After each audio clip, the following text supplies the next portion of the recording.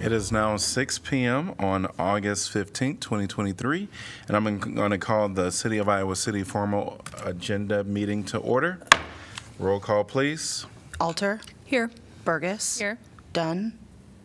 Here. Harmson. Here. Taylor. Here. Teague. Here. Thomas. Here. All right. Well, welcome to everyone in the council chambers and to everyone online. We're going to move on to our first agenda item. Well, actually, our second through seventh agenda item, which is our consent agenda. Could I get a motion to approve, please? So moved, Taylor. Second, Harmson. Moved by Taylor, seconded by Harmson.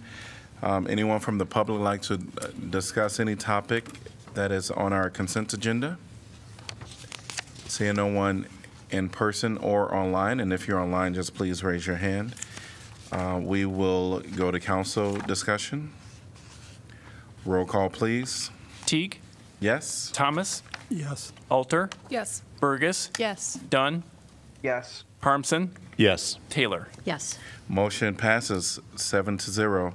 On to item number 8, which is community comment. This is an opportunity for people to speak on a topic that is not on our agenda. If you are in person here, please raise your hand if you would like to speak at this time. And seeing no one online as well or in person, we're going to close community comment at this time. We're going to move on to planning and zoning matters. 9A, rezoning, 614, 622, and 630 Orchard Court. Ordinance conditionally rezoning approximately 1.63 acres of land located at 614, 622, and 630 Orchard Court from low-density single-family residential with a planned development overlay to Riverfront Crossings Orchard. And I'm going to open up the public hearing. Mayor, before Ms. Sitzman proceeds, I believe a couple of the council members may wish to make a statement about their participation in this hearing. Great. Okay. Now. Yes, I'd like to state that I'm aware that the property owner's attorney has asked for my recusal based on discussions I had with the developer following the last rezoning application. And I would like to say that I have not prejudged this rezoning application and can remain fair and impartial in its considerations and thus will not be recusing myself. I do, however, look forward to hearing from the staff, the developer, and the public before making my decision. Thank you, Councilman Thomas, for your comments. I appreciate what Councilor Thomas has to say because the property owner's attorney has also asked for my recusal in this matter based on discussions I had with the developer following the last rezoning application. Councilor Thomas and I did indeed meet in good faith with the developer to share thoughts about the project. I believe that I can be fair and impartial in consideration of this application. For that reason, I will not be recusing myself from voting on this and will be voting without prejudice. I will seriously consider what I hear from staff, the developer, and the public when making my decision. Thank you. We're going to get comments from our staff, and if the developer or the applicant wants to come up after, they can certainly come up at that time. So welcome, Danielle. Thank you, Mayor and Council. Danielle Sitzman, Neighborhood and Development Services. So as the Mayor read, the title of this action is for rezoning of 614, 622, and 630 Orchard Court, shown here in the white outline. The applicant is Ryan Wade of M&W Properties, and they're requesting the rezoning of the remaining 1.63 acres of the Orchard sub-district for future redevelopment. The property currently contains 3 multifamily buildings constructed in the early 1980s prior to the adoption of the form-based code. This shows the current zoning of the property and the properties surrounding it. The areas in purple are what are our form-based code districts. There's 2 different ones represented in here, although they're both shown in purple. So the Orchard District is the RFCO zoning, which is immediately to the east and south of the subject property. A little bit farther east of that, also in purple, is the RFC West Riverfront. So the WR, if you can see that in the very small yellow labeling, is a different sub-district. Each sub-district in the form-based code has slightly different form regulations. Some have slightly different use regulations. They definitely all have different height regulations. So we'll just be talking about the Orchard District tonight. The application represents a smaller portion of an area recently requested for rezoning. The rezoning will complete the land use vision for the adopted downtown and riverfront crossings master plan for the Orchard District, as I mentioned, that O district. No concept for redevelopment is included in this request. The subject property does not contain any sensitive land or features regulated by the city code, such as woodland slopes, wetlands, stream corridors, prairie remnants, or archaeological sites. Again, talking a little bit about the past history of the property. In 2016, this area was included in the Downtown and Riverfront Crossings Master Plan. It was an amendment to that plan to add the Orchard District. And on this map, it's shown as that kind of mustard yellow color on the far west side. You can see it just towards the middle as it follows the rail line there. Because it's a form-based code district, it actually needed to have a code language adopted specifying what those form-based code regulations would be. Those were added to the city's zoning ordinance in 2017. At about the same time, one of the properties in the district was rezoned to Orchard District. That's 627 Orchard Court. So shown here, just the east of the subject property is that property that was developed under the new regulations. In 2018, a portion of Orchard Court and Benton Street was also rezoned to Riverfront Crossings Orchard. That's the area to the south. And then in 2022, there was a request to include that portion as well as the subject portion in a rezoning for the southern part and a rezoning just for the northern part as well. That did not pass City Council. It needed a supermajority to pass. So just a little visual history again. The property to the east was rezoned in 2017 here on the left-hand side, shown in outline. The property to the south was rezoned in 2018 and still has a valid Riverfront Orchard rezoning placed upon it. The failed rezoning on the left-hand side here was both the south and northern portions, and tonight's rezoning is simply the northern portion. As with rezonings, most rezonings that are not OPD rezonings, there are two general criteria that are reviewed: consistency with the comprehensive plan and compatibility with the neighborhood. In regards to comprehensive plan consistency, the current vision, district vision for this plan area is the Downtown and Riverfront Crossings Master Plan. If there are previous plans that maybe or studies that may have been done in this area, they were overwritten by that comprehensive plan process, and as it was adopted in 2016 for the subject property. The district was specifically adopted to incentivize redevelopment of this area, encourage redevelopment, to address conditions of the area which were negatively impacting the public realm for walking and biking, as well as other folks living in the area. The conditions at the time included duplexes along Orchard having very auto-oriented frontages with large garages and driveways, older single-family homes having no street frontage or pedestrian access.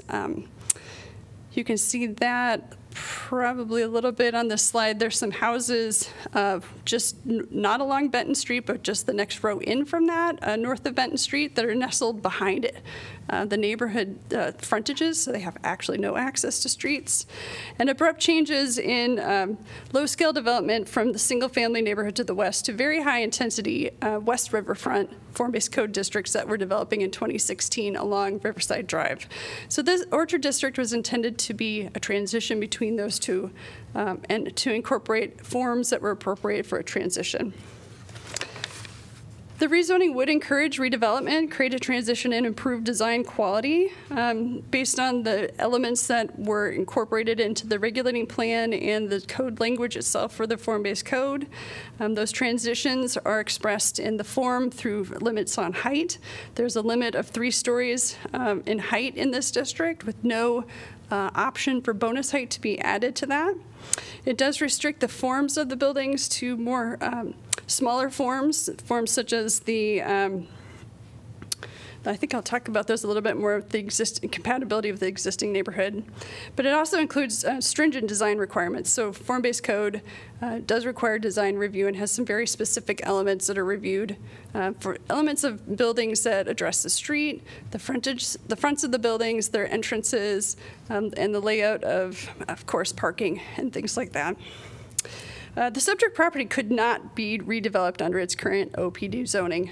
And in this case, the present application, the rezoning would specifically implement the master plan, so the consistency with the comprehensive plan is baked into its design, and in fact this zone would be the only zone that staff feels is consistent with the comprehensive plan.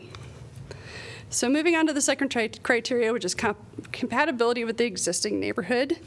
By design of the regulating plan and the text of the zoning code, any code-compliant development that follows through on this riverfront crossing orchard zone would be compatible with the existing development based on, again, as I said, those design elements that are baked into the code. There are fewer uses allowed in this orchard subzone than other riverfront crossing zones. The allowable building forms include cottage homes, row homes, townhomes, live-work townhomes, and low-rise multifamily buildings, all of which are meant to be on the scale closer to single-family forms. There is, as I said, a 3-story height maximum with a 10-foot step back above the second story. And then again, as I said, no bonus height is allowed. There's also an enhanced or a greater setback required when adjacent to RS8 zones, and there's some limitations on the number of bedrooms and the mix of 3-bedroom units that would be allowed. In 2018, there was a traffic study completed to look at the impact of the redevelopment potential of the southern property adjacent to this and how it would impact both the immediate intersection and the intersection slightly to the east of Benton and Riverside Drive. At that time, it was determined with the southern rezoning that it would be an acceptable amount of change, not to necessitate any changes. However, with the addition of this additional land to the rezoning, there is a need for signalization at this time based on that traffic study. So with the development, full development of the rest of the Orchard District, there would be a need for a traffic signal at the intersection of Orchard Court and Benton Street. So included in the conditions of the rezoning are public improvements that the developer will need to complete at the time of that development. And I'll go through those conditions a little closer to the end. So just a little bit of a background review again and where we're at in the process.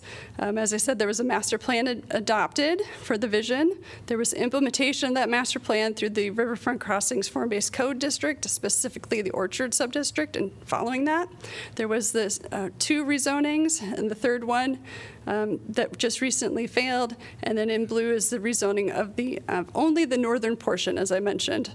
All of the conditions that passed on the southern portion would still be in effect for the southern portion, and the conditions written for this rezoning would only apply for the subject property. After the rezoning is completed, the steps that would be in the development process would include primarily administrative and staff review steps. Those include a site plan and a form-based code design review, as well as building permits. We have received a signed CZA from the applicant tonight, so the approval was based on, or the recommendation was based on a review of the relevant criteria as I've gone through tonight. Staff did recommend approval, and at their meeting on July 19th, the Planning and Zoning Commission concurred with staff's opinion and voted 5-0 to also recommend approval of the rezoning. Now that CZA does include several conditions. They are related to the construction of public improvements, specifically a 5-foot wide sidewalk along Orchard Street or Orchard Court frontage. As I mentioned, the traffic signalization at West Benton and Orchard Street, and reconstruction of Orchard Street as necessary with those improvements. That concludes staff report, and I'm happy to answer any questions. I have a question about the traffic study for signalization.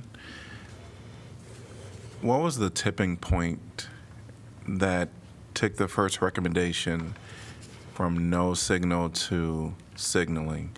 So traffic studies are based on traffic counts and traffic trips are based on unit counts or estimates of those. So with only the southern portion developing, the number of trips generated was such that the level of service of those intersections was still acceptable.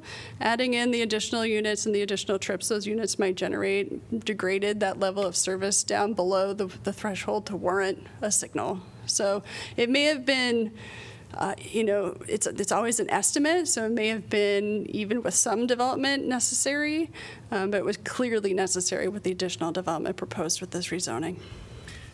The types of people anticipated to occupy a unit, does that go into effect at all? Because if these are going to be students, there could be a decrease. The estimates are very generally calculated. They're not as fine-tuned to specific demographics.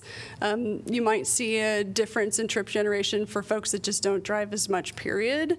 But I don't think that a student population necessarily versus a typical apartment would have a distinction built into it. So they're very general estimates, and they tend to be based on worst case. And then another last question. Because there's a signed CZA, for this condition, there will be, let me see, so there is kind of a, Orchard is kind of tucked away from from Benton Street, so the signalization doesn't have to be done at the same time because there's no other improvements right there. Has there ever been a time where, or is it possible to have that condition present but only used after the fact to see if it's actually needed? I suppose it could be wordsmithed that way, but it's much more difficult to have a developer remobilize resources once they've left a site and already developed. So they tend to be timed with, cost savings for construction and impact on the neighborhood. You don't necessarily want to disrupt everybody's lives again once they've moved in with having to have a pretty major intersection shut down or restricted to make those improvements. There are lane changes and curb changes that have to go with the signal. So it's not just a matter of putting a pole and some lighting in. It is an offsite improvement, which is why it's in this conditional zoning agreement, because it will take a little bit of thought for them to do potentially if the northern and southern portions eventually develop at separate times. But this is our opportunity to tie it to the rezoning at this point, kind of the last chance with the rezoning. Thank you.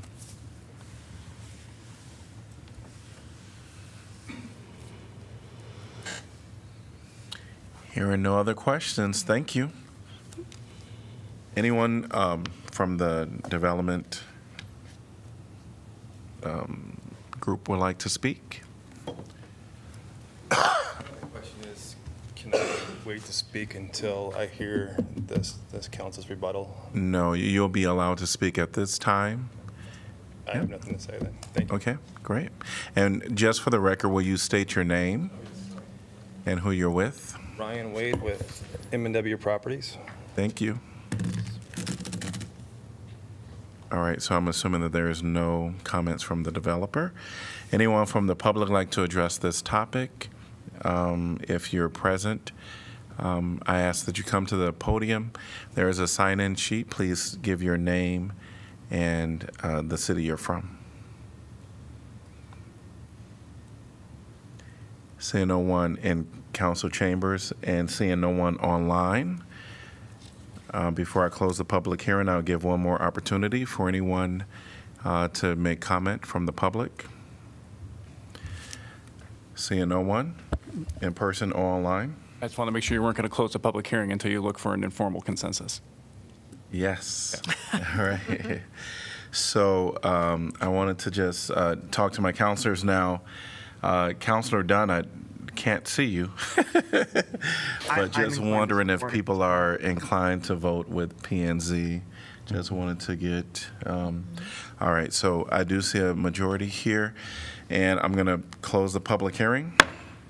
And, all right, could I get a motion to give first consideration? So moved. Alter. Second, Burgess. All right, council discussion.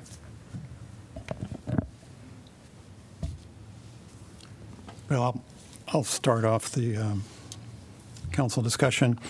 I will be supporting the project. It's with the support, of course, as it's the way we're moving forward, it would be a staff review of any site plan developed for a subsequent project. As of now, we have no project, so there's nothing. This rezoning is not conditional on a site plan. So in terms of looking forward to a future project, I did want to mention some thoughts I've had regarding that process, since the council will not be involved with this approval with that future development. And, there are concerns and comments related to the site plan. Because the site plan, in my view, is kind of critical to the outcome of the project.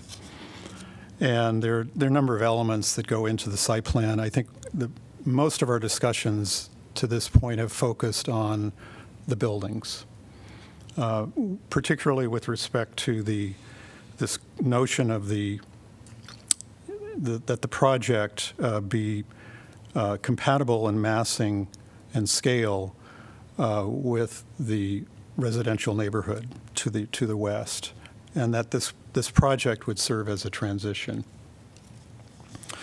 And as was noted with the previous application, the zoning code requires that no building exceed three stories in height. So it's a height limitation. And the comprehensive plan is speaking about massing and scale. So there are two different means of evaluating building size with that. So there's a certain lack of clarity, if you will, in terms of how that transition is made. The comprehensive plan is talking about massing and scale. The zoning code is talking about building height. This is a residential zone. It's not mixed use like the other sub-districts within riverfront crossings.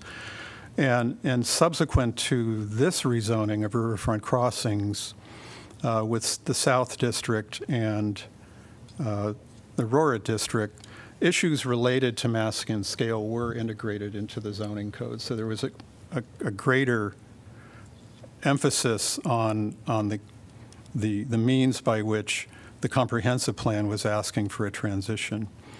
So what that suggests to me is where we are, where staff will be, and where the developer will be, is trying to understand through using judgment how that transition can apply to this project.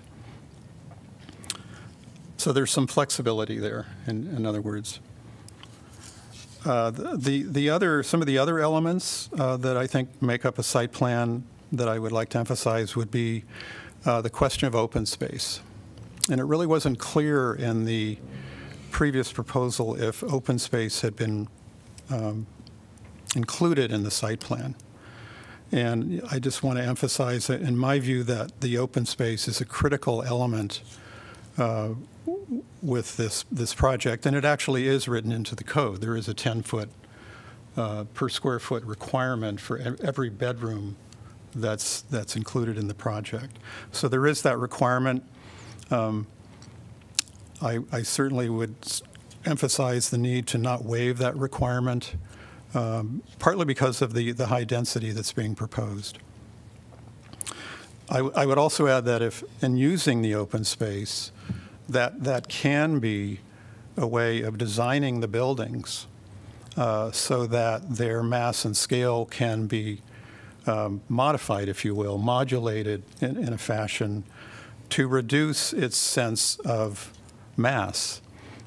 One example is directly to the east of the Orchard District, the project that's facing Riverside Drive. The building is designed in a U shape. The the building wings that enclose an outdoor space. And what that does is it satisfies the open space requirement, but it also breaks up the mass of the building and also increases the natural light that can access the dwelling units and provide views as well. So there's opportunities, in short, with the open space to begin to address the massing and scale question that was raised in the comprehensive plan. And then lastly, the pedestrian circulation and amenities, I think, are really important as well. I think that's covered in the comprehensive plan, in the guidelines. Again, it wasn't clear to me in the previous proposal the extent of the pedestrian circulation, but I think moving forward, I would certainly encourage, again, given the scale and density of this project, that we need to have that pedestrian circulation and amenities included in the project. You know, I would just mention, for example, I was looking at the Central District plan, which was developed back in, I think, 2007. Portions of riverfront crossings used to be in riverfront crossings. Portions of that used to be in the Central District. And in one of the maps in that plan, they indicated an area which was scheduled or defined as redevelopment, high-density multifamily. And one of the reasons that was stated for why that area, and this would be the area south of Burlington Street, the student apartments there, was the lack of open space and pedestrian circulation and amenities. So I think that speaks to the importance of those two features in any site plan, but I think particularly when you're talking about a high-density development, are especially critical. So I'll leave it at that. You know, I look forward to see how the staff work with the developer and coming up with a plan that has an opportunity to be something that does match up as I think we would all like with the comprehensive plan and the zoning code, and create a high-quality living environment for the residents.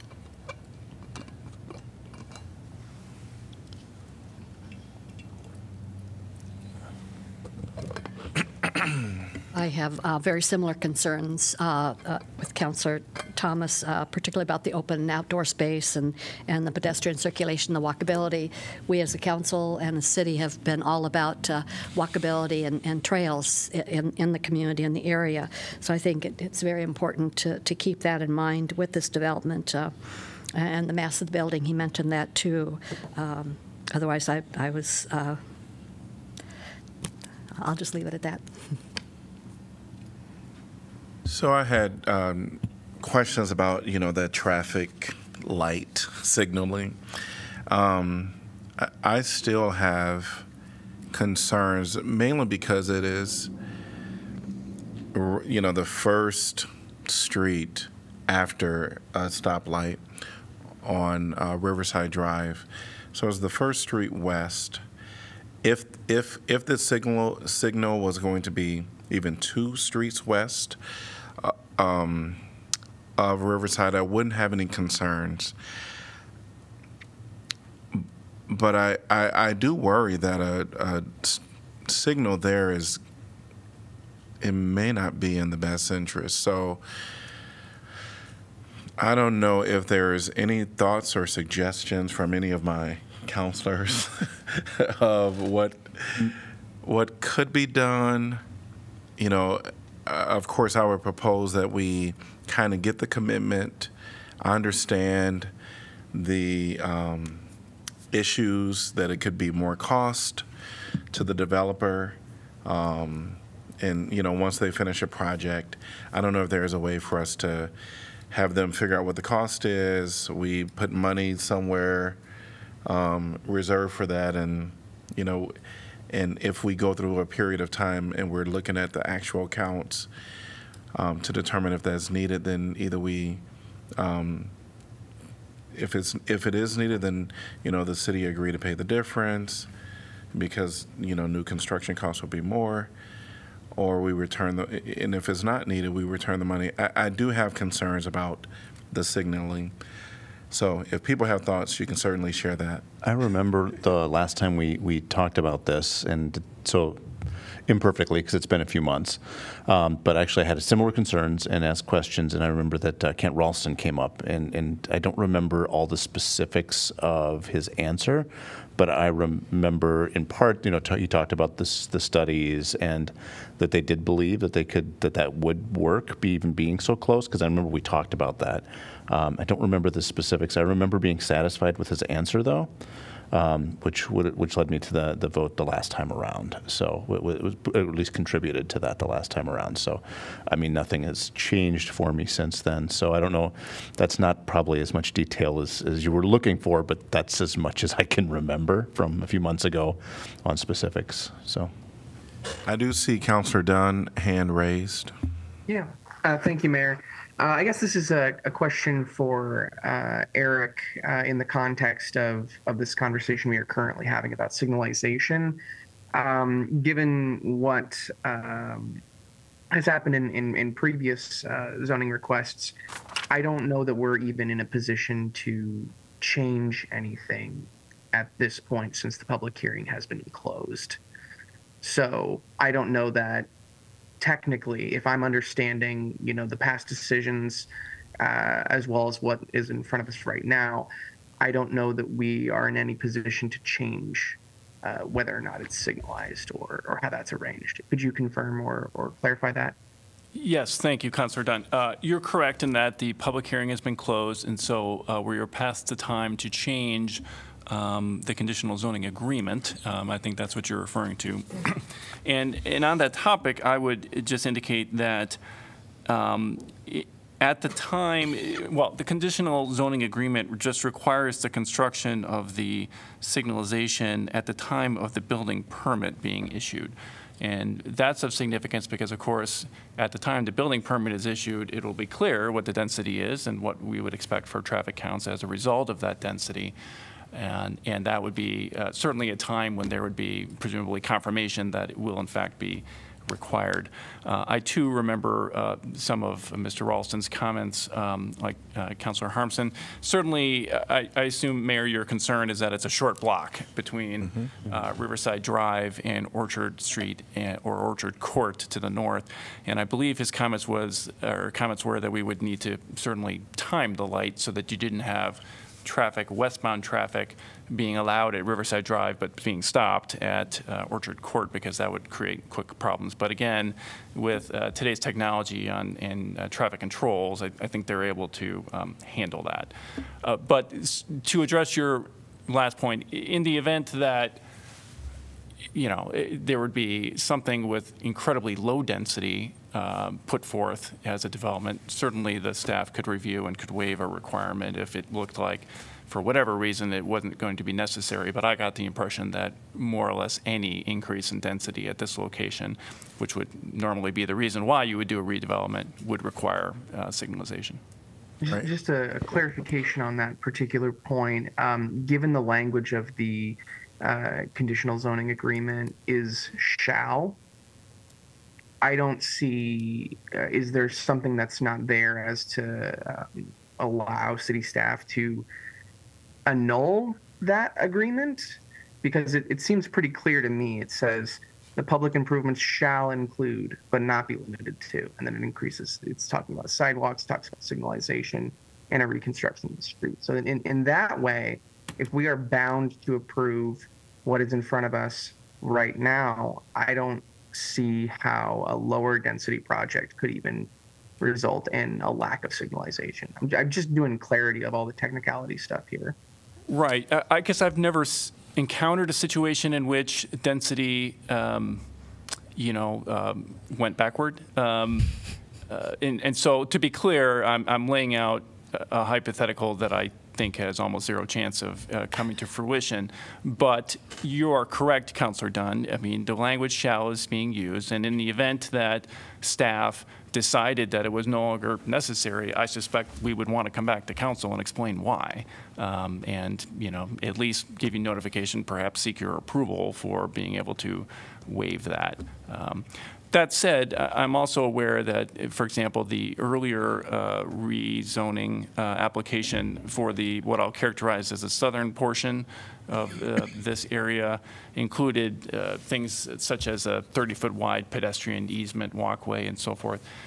That'll kind of depend on the site plan layout. It might be that ultimately that's really not the best way to approach this. And that kind of thing is the kind of thing that staff considers with some frequency, and that's why they're the experts and so forth. So, I think they do have some ability to be flexible. Well, I just want to maybe bring my comments to a close. So thanks for all the input and reminding me what Kent said. I'm comfortable with that. I'm comfortable in knowing that our staff, if they were moving forward with this project and saw that, the signalization may not be needed, that they would, bring it back to council's attention. So I'm comfortable with that. Otherwise, I will be supporting this project.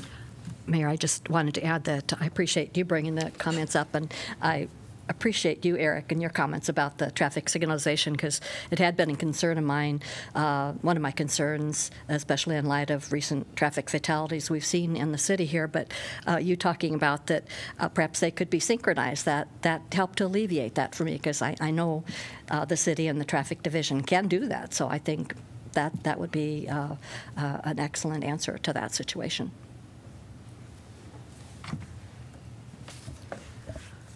I just wanted to say that this has my support, and in a slightly different perspective in reading the P&Z notes where the presentation was given, as well as the one that Danielle just provided. I feel like at the flexibility actually is a real positive here, and that there are parameters. I mean, again, we all can look at read the same things, and come away with a different perspective. But to my way of thinking, I thought there are two ways to understand transition, and that it is both mass and scale and height, that's providing some guidance. Additionally, taking into account what the neighborhood is and the language of transition, that there are some hard stops there about what can go in, what can't, that there are no height bonuses. These are all things that I think are going to make for a good project and will be good for the area. Certainly I think the developer, whoever that ends up being, will have a good sense of sort of how the neighborhood looks and feels, and the fact that there are explicit things to make it more walkable, to make it to do these sort of public improvements that are in the CZA, as well as the things that are in the comp plan and the master plan, I think are really good touchstones for the development. And I just wanted to say that I'm supporting this, and I feel like on balance, these are things that can help create something that will be useful, notwithstanding that there can be certainly different perspectives on this. But to my way of thinking, I felt that this was kind of helpful without being prescriptive. So I'll be supporting this.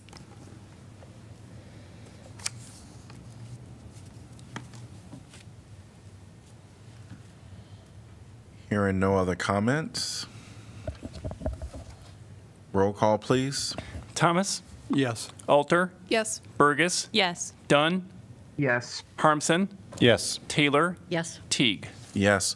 Motion passes 7-0. Can I get a motion to accept correspondence? So Moved, moved. Taylor. Second. Alter. All in favor say aye. Aye. Aye. Any opposed? Motion passes 7-0. Item number 10A is 2023 equipment shop roof replacement. Resolution approving project manual and estimate of cost for the construction of the 2023 equipment shop roof replacement project, establishing amount of bid, security to accompany each bid, directing city clerk to post notice to bidders, and fixing time and place for receipt of bids. I'm going to open the public hearing, and welcome.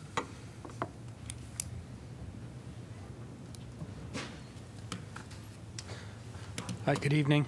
So this project is to replace the roof on the equipment shop building. It's located at the southeast corner of Highway 6 Riverside Drive.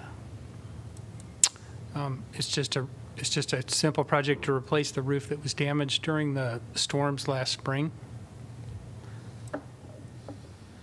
We have funding in the replacement account and also what we'll get from our insurance settlement. So our project are to take bids at the end by the end of the month and then have the roof substantially complete by the end of the year. So, any questions? You said the insurance is still yet to be determined. Do we have an idea of when they're going to decide? So we'll pay our deductible for sure, and then we're still sort of negotiating with the amount that they'll cover. But one of the things that we need to do is actually get the bids and have them review the bids that we receive. And do I remember that the time is a bit of a factor on this because of the use of this facility with the upcoming winter weather? Correct. Okay. Thank you. Anyone from the public like to address this topic? Seeing no one in person or online, I will close the public hearing. Can I get a motion to approve, please? So moved, Taylor. Second, Harmson. Council discussion. Get a roof on before winter. All right, agreed. Yeah, absolutely. Roll call, please. Alter, Yes. Burgess, Yes. Dunn, Yes. Harmson, Yes. Taylor, Yes. Teague, Yes. Thomas. Yes. Motion passes 7-0. Item 10B, Sturgis Ferry Park Improvements in Southside Recycling Center. Resolution approving project manual and estimate of costs for the construction of the Sturgis Ferry Park Improvements in Southside Recycling Center project, establishing amount of bid, security to accompany each bid, directing city clerk to post notice to bidders, and fixing time and place for receipt of bids. I'm going to open the public hearing, and welcome. Good evening. My name is Brian Dannon. I am a senior engineer with the City of Iowa City. I'm going to talk about our Sturgis Ferry Park improvements and the Southside Recycling Center project. Our project location is at 1700 South Riverside Drive. It's just south of Highway 1 and 6, east of Riverside Drive and west of the Iowa River near the Iowa City Airport. If we go through just a quick project description for everyone on what's going to be included in this project. The existing Sturgis Ferry Park is hard for first-time visitors to navigate and is currently lacking in amenities. This project will enhance the usability of the park. Some of the improvements that we are proposing are a paved and accessible parking lot, which you can see here in the light gray, a pavilion shown here in the dark gray, a drinking water fountain and portable restroom, also shown in dark gray here. We're improving access to the boat ramp by paving the parking lot access and then also providing dedicated parking for vehicles and trailers. Bioswales are included to improve water retention and filtration. We're including provisions for a future trail connection going through our entrance. We also have the recycling site included here, which is on the south side of the location. This will include a cardboard compactor and roll-off recycling containers for paper, glass, plastic, and metal. Construction phasing for the project will include closing the park and the boat ramp for the duration of construction. Coordination's occurred between many different departments and agencies, including here at Iowa City, parks, landfill and waste management, streets, wastewater, water, ITS, fire and safety, and then also coordination has occurred with the FAA, Iowa DNR, and the U.S. Army Corps of Engineers. This project fits in with Iowa City's strategic plan, in specific the neighborhood and housing and mobility sections. Creating and inviting an active outdoor space with unique and engaging recreation offerings is part of the neighborhoods and housing. This is being provided by the improved boat ramp access to the river and also the addition of the pavilion, drinking water, and portable restroom facilities. We're also working to grow and prioritize bike and pedestrian accommodations by including access for the bike and pedestrian trail in the future. They'll also have access to the pavilion, the water, and the restroom facilities. Estimated construction costs for the project are $790,000. Funding sources for this come from the Sturgis Ferry boat drop improvements and Southside recycling site funds. Schedule for the project is a bid opening on September 12th, award at the September 19th council meeting. Construction start date is October 16th of this year, and it's anticipated to complete construction in spring of 2024. And again, my name is Brian Dannon with the City of Iowa City Engineering Division. My contact information is here as needed. Answer any questions? Is the expectation in the timeline that there will be work over the winter, or is it just going to start and then there'll be a pause and finished in the spring? There will likely be a pause over winter time. They will, however, hopefully get started here yet this fall. Okay. Thank you, Brian. I had a question. I was at this park recently and very excited about the amenities. And just to orient kind of the scale of this project, it looks like it's overlaying mostly the gravel parking lot area, because I know there's a prairie area to the north that's not being impacted. Is that right? Yes, I've got kind of here I can show, this is the existing site. The portion where you can see coming in here, this is where the boat ramp is still going to be. This area will be kind of the parking area with our pavilion will sit over here. Nothing over up here further to the north will be impacted, and the recycling center site will kind of sit here in this grassy area. Thank you. Mm-hmm. Great. All right, thank you so much. Thank you. Anyone from the public like to address this topic? Seeing no one in person or online, I'm going to close the public hearing. Could I get a motion to approve, please? So moved, Taylor. Second, Thomas. Council discussion. I'm just really happy to see this project. I used to live in that, very close to that neighborhood, and would drive by it all the time, and it was kind of a joke that it was called a park, but it was used a lot. Boaters there constantly, and including the water safety rescue folks utilize that site. So I'm glad to see that you're can continue to have the boat ramp there, but to add the amenities, and I think you called it, and make it more inviting space, because as she'd mentioned, currently it's just a gravel drive into there, and it just that's big open space, but really not much to it. So I'm just happy to see this and look forward to seeing the final project. Roll call, please. Burgess, Yes. Dunn, Yes. Harmson, Yes. Taylor, Yes. Teague, Yes. Thomas, Yes. Alter. Yes. Motion passes 7-0. Item 10C, wastewater roof improvements. Resolution approving project manual and estimate of cost for the construction of the wastewater roof improvements project. Establishing amount of bid, security to accompany each bid, directing city clerk to post notice to bidders, and fixing time and place of receipt of bids. And I'm going to open the public hearing and welcome again. More roofs.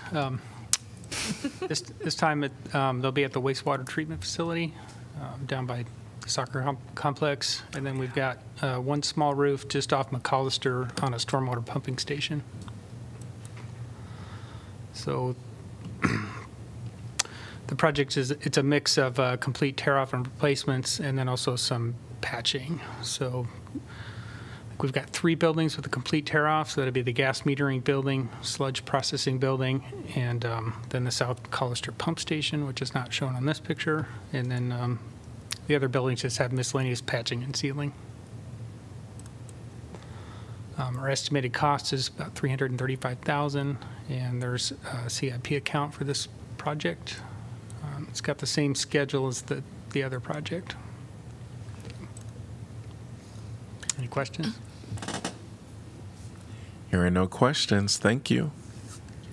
Anyone from the public like to address this topic? Seeing no one in person or online, I'm going to close the public hearing. Could I get a motion to approve, please? So moved, Burgess. Second, Taylor. Second, Dunham. Moved by Taylor. I'm going to give that to Dunn. We heard you. Seconded by Dunn. Council discussion. Roll call, please. Dunn, Yes. Harmson, Yes. Taylor, Yes. Teague, Yes. Thomas, Yes. Alter, Yes. Burgess. Yes. Motion passes 7-0. Item 10D, code amendment to extend the time a site plan remains valid. Ordinance amending Title 18 entitled Site Plan Review, Chapter 2 entitled Procedures and Submittal Requirements to extend the time a site plan remains valid. This is first consideration. Can I get a motion, please? So moved, Alter. Second, Burgess. And welcome, Danielle. Thank you, Mayor. Danielle Sisman, Neighborhood and Development Services. This is for a code amendment to Title 18, which is part of the code that my division administers, but is not zoning code, so it does not go through the Planning and Zoning Commission. Currently, the amendment would change the time that it takes for an approved site plan before it expires. Currently, if a building permit is not issued within 1 year of the approval of a site plan, the applicant is required to reapply. The amendment proposed extends that time frame from 1 year to 3 years. After that 3 years, the applicant would then need to go and reapply if they had not already commenced construction or had the building permit issued and commenced construction. The time frame that we're requesting grants additional time for development. We found over the last several years that it's taking longer for developments to get through the stages they need to go through internally once they get a site plan approved to actually commence construction and get their building permit. It's not necessarily that our issuance of building permits is taking longer, but there are many other factors in development that are anything from the design and materials and delays that we've just seen kind of become more of the normal. So this request would extend that period to a 3-year time frame instead. We feel like that's the right amount of time. It's not too much. In a greater than 3-year span, it's possible that the city might adopt new codes that would affect site planning, and we would want those new codes to be applied to new development. So we're fairly certain that 3 years is enough time, but not too much. Any questions? Are there currently any places in Iowa City that this would, like how many this would impact, like current site plans that are out? There's been several that have gotten close. One that has actually just changed ownership over the time, and so it's a little unique, but we found that we've had to remind folks that their 1 year is getting close, and we've had 2 or 3 in the last 2 or 3 years, which is a lot more than we've ever seen have that problem. So, And waivers were allowed. You could extend, I guess, extensions. I don't believe there's an extension allowed for a site plan, and you either do it within the time frame or it expires. And so then they're reapplying for exactly the same plan, and we're spending staff time to review it, and the fee structure is not such that it really makes much difference. We don't do plan reviews to make money. So it's really just been more of a waste of time for everybody to re-review something that's just simply a little stale but not needing to be changed yet. Is this comparable, Danielle, to say Coralville and North Liberty? Do you know? I'm not sure that we've checked every jurisdiction to see how they do it. Every jurisdiction's got a slightly different process for site plan review. Like I said, I don't think it's an extremely long period of time. If anything, 1 year might have been a shorter than average period of time for a site plan. I have a really ignorant question. You said 1 year and 3 years, and in the resolution it's 18 months and 42 months. So there's 2 things that can trigger it to be okay. Either you get your building permit, or you get your building permit and you start your construction. So we're just moving all of those brackets forward to add time to them. Okay, that makes sense. Thank you. All right. Thank you. Anyone from the public like to address this topic? Seeing no one in person or online. Council discussion? I think that obviously some of the reasons given make sense. The only thing that gives me a little bit of pause is we're getting ready to do a comprehensive plan, which may involve us changing up some of, could have some impact on what we have, maybe current site plans. So things like 3 years out from now, I'm a little concerned that might be, we might be tripping over some stuff that we we may change. We may want to change and have the flexibility to be able to change. So if it's, I don't know that we're talking probably a huge number of projects, or maybe a handful that would have that. That's the one thought that I had when I was reading this. It's like, with the comp plan review coming up starting, January or whenever. If you'd like. Yeah, the comp sure. plan process will be a multi-year process itself. Simply changing the comp plan wouldn't change any of the site development standards. That would be zoning code changes. So that would be time on top of after comp plan is finished. So anything likely approved during the comp planning process is going to probably be built by the time we get to changing the site development standards to reflect anything that the comp plan may have said the vision should be different for. They're kind of independent components of the development process. I don't know if that allays your concerns, but I think the timeline for the comp plan changes is going to be much longer than any project that's in that pipeline while that's happening. Sure, kind of. I just want to make sure we weren't chaining ourselves to something that maybe 18 months or 2 years from now, we'd be like, we want to do something different with that part of the city, especially since we're talking about stuff like that already earlier tonight. So those kinds of visioning changes have to trickle down through zoning. So something that's zoned for that use, even if you change the vision for that area, it's still allowed to be that use. So it wouldn't really, the comp plan wouldn't affect those things anyway. Okay. I guess asked a different way, Danielle, if we implement significant zoning code changes because of the changes to the comp plan, which I understand would be years down the road, as we approach that, we could change this time frame at some point in the future. Right, or depending on the code changes you're considering, there's moratoriums that could go into effect to forestall something getting approved when we know it's going to be impacted by the kinds of things that might be under consideration at that time. But I don't think a comp plan are the kinds of things that a moratorium would need to be involved with. Okay, thank you. Okay. Any other comments by council? Great question. Roll call, please. Harmson, Yes. Taylor, Yes. Teague, Yes. Thomas, Yes. Alter, Yes. Burgess, Yes. Dunn. Yes. Motion passes 7-0. Item number 10E, setting fines for criminal disorderly house violations. Ordinance amending Title 8 entitled Police Regulations, Chapter 5 entitled Miscellaneous Offenses to specify the criminal penalty for disorderly house violations. This is the second consideration. Could I get a motion, please? So moved. Alter. Second, Thomas. Anyone from the public like to address this topic? Seeing no one in person or online, council discussion. Roll call, please. Taylor. Oh, sorry. Oh. I do apologize. have a- I had a question because I was looking at, sorry, let me get to the right page. This is my own faulty memory. Did we land on just keeping the fines as were proposed? Or, because I know we had a long discussion and I thought we had actually moved them down slightly. There was quite a bit of discussion, but the council eventually settled on just keeping them as was. Okay, thank you for the reminder. I apologize for That's my fine. memory. No worries. Roll call, please. Taylor, Yes. Teague, Yes. Thomas, Yes. Alter, Yes. Burgess, No. Dunn, Yes. Harmson. Yes. Motion passes 6-1.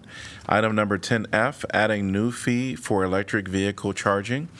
Ordinance amendment Title 3, Finances, Taxation, and Fees, Chapter 4, Schedule of Fees, Rates, Charges, Bonds, Fines, and Penalties, Section 8, Parking, to add a new fee for electric vehicle charging. This is the second consideration.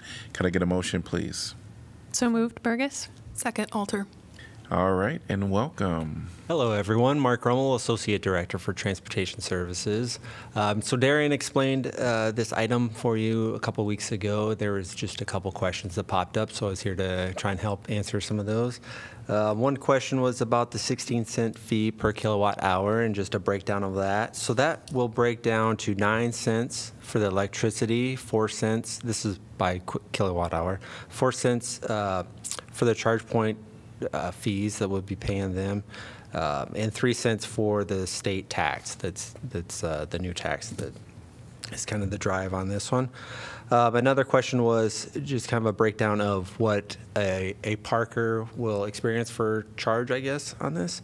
So if someone parks for 4 hours, which right now our maximum limits are 4 hours in each of these spots, a 4-hour session will cost the driver $4, and that breakdown would be $2.25 for the electricity, $1 for the charge point fees, and 75 cents for the tax.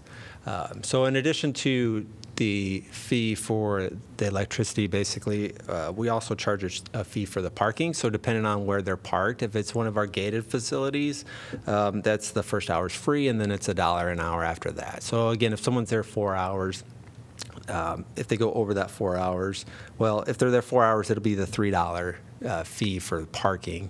If they go slightly over that, it'd be $4. The other two facilities that are not gated, the Chauncey Swan facility and the Harrison Street, are 75 cents an hour. So again, a 4-hour charge on that would be $3. Another question was about the breakdown for the kilowatt hours. I think it was just kind of the charging breakdown. So just kind of rough numbers on this one. If it's a plug-in hybrid, those would be, and that's a vehicle that has gas power and electricity combination. So that would be about a 2 to 4 hour charge to get it to 100%.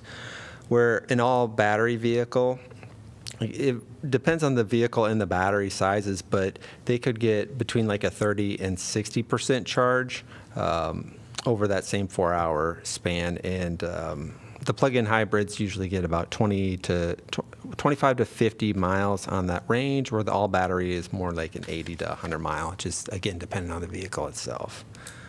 I think those were the specific questions from the last council meeting. I'm happy to help answer any other questions if anyone has any.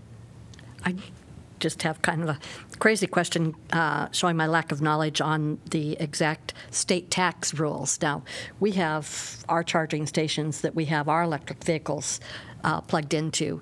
Are we paying ourselves for the electricity? We probably have to pay that state tax then on those charging stations and our vehicles. How's that going to work? My memory is that if it's for kind of fleet use for your own vehicle, that they're not. And I believe that those charges are all separate. Okay. Is that right? Right. Yep. As far as I understand too, it's public charging stations, and it is not something that we pay for the city fleet vehicles either. So. Right. So in summary, we don't pay the tax to charge our own vehicles in our own dedicated chargers. But if we were to pull in for whatever reason in one of those public spots to charge one of our vehicles, we would be paying tax. Okay. Thank you. Because there's a place where we're selling. Right. Yeah. Right. Okay.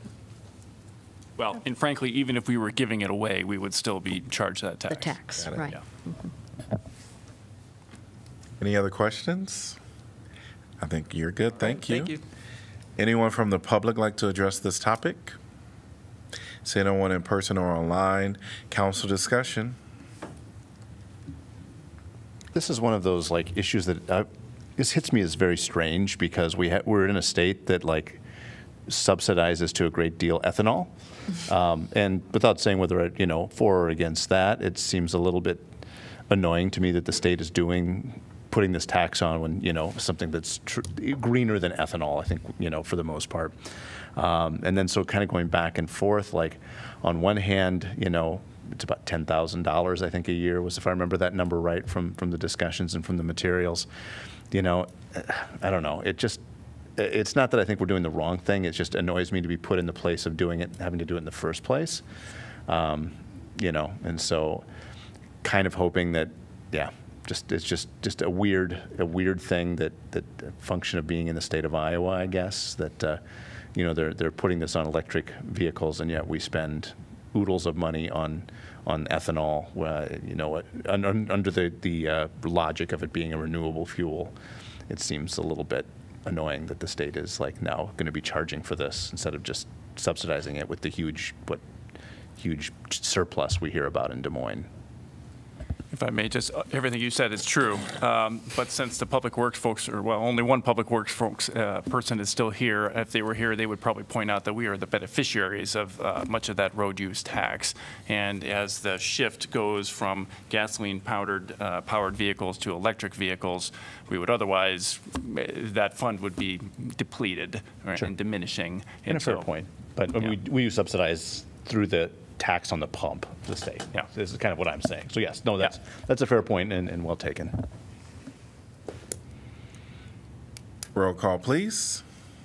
Teague, Yes. Thomas, Yes. Alter, Yes. Burgess, Yes. Dunn, Yes. Harmson, Yes. Taylor. Yes. Motion passes 7-0. Item number 10G, HOME-ARP Amendment number 2 to fiscal year 2021 Annual Action Plan. Resolution approving substantial amendment number 2 to Iowa City's fiscal year 2021 Annual Action Plan. And can I get a motion to approve, please? So move, Thomas. Second, Burgess. All right, and welcome. Hello, Cassandra Pearson, Grant Specialist. The American Rescue Plan Act of 2021 allocated HOME-ARP funds to address the needs of households experiencing homelessness and other at-risk and vulnerable populations. The City of Iowa City was allocated just under $1.8 million in HOME-ARP funds to carry out those same activities. Substantial Amendment number 1, containing the initial draft of the HOME-ARP allocation plan, was reviewed and subsequently approved by Council August 16th of 2022, so almost 1 year ago to the day. After review by HUD, we received recommendations for modifications specifically in the prioritization and preferences section, just for clarification, as well as the needs and gaps analysis, again, just for clarification of some of the pieces there for compliance. There's no modifications to any funding recommendations or actual implementation of the program. However, those changes, as mentioned, are presented to you today. Right. Thank you. Happy to Any answer questions for Cassandra? Hearing none, thank you. Anyone from the public like to address this topic? Seeing no one in person or online, council discussion. Roll call, please. Thomas, Yes. Alter, Yes. Burgess, Yes. Dunn, Yes. Harmson, Yes. Taylor, Yes. Teague. Yes, motion passes 7-0. Item number 11 is announcements of vacancies new. 11A is announced Climate Action Commission, 1 vacancy to fill an unexpired term. Could I get a motion to, I'm sorry, before I do that. So Climate Action Commission, 1 vacancy to fill an unexpired term upon appointment through December 31st, 2025. Can I get a motion to accept correspondence? So moved, Alter. Second, Burgess. All in favor say aye. Aye. Any opposed? Motion passes 7-0. Item number 12 is announcements of vacancies previous. And 12A is going to be Community Police Review Board, 1 vacancy to fill an unexpired term. Applications must be received by 5 p.m. Tuesday, August 29, 2023.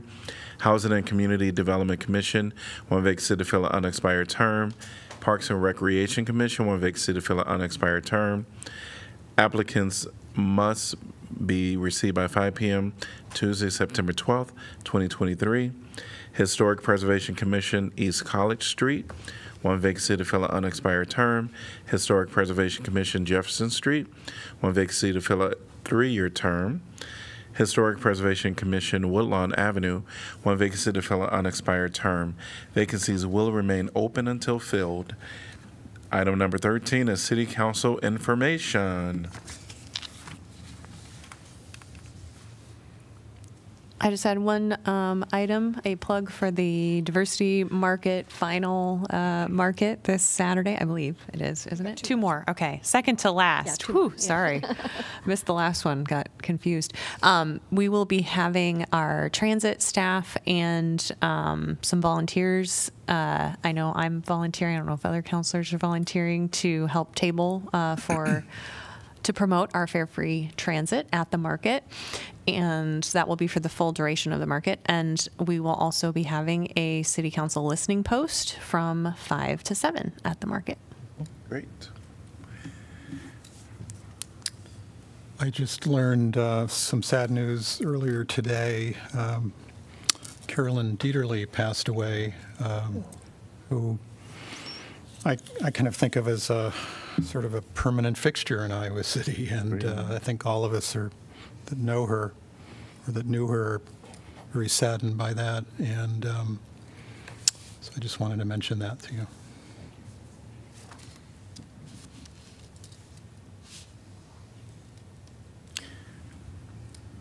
Nothing?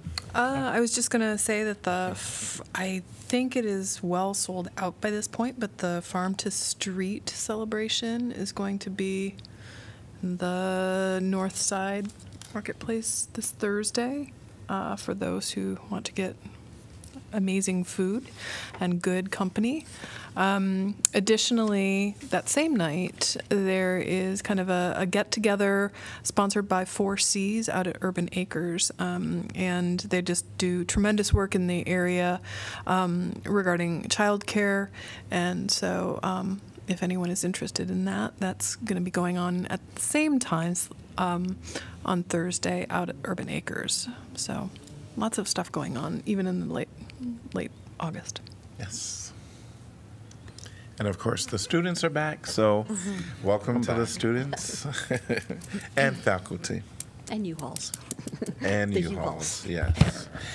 Rockstar Parking has officially ended. All right.